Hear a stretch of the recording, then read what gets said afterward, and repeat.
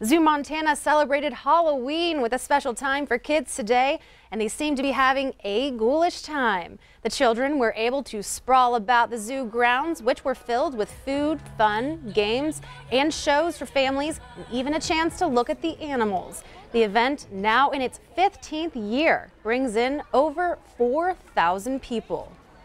It's also great because some people live where there's not great trick-or-treating, so it's a fun place to come and guarantee you're going to get some treats. We want to create a safe environment for kids to have some trick-or-treating, especially for the little kids. Sometimes the nighttime can be a little scary. We want this to be a merry, not scary event. So when we do it during the day, it's an opportunity to kind of give back to those little kids out there.